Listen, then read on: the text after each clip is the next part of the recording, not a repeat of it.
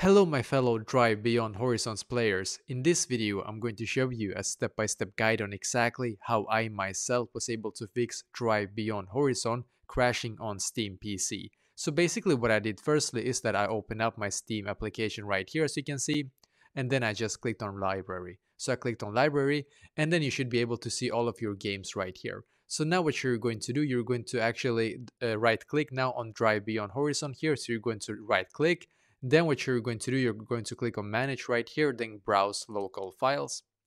You're going to click on browse local files and then you should be taken here as you can see. Now what you're going to do in here is to find Drive Beyond Horizon right here.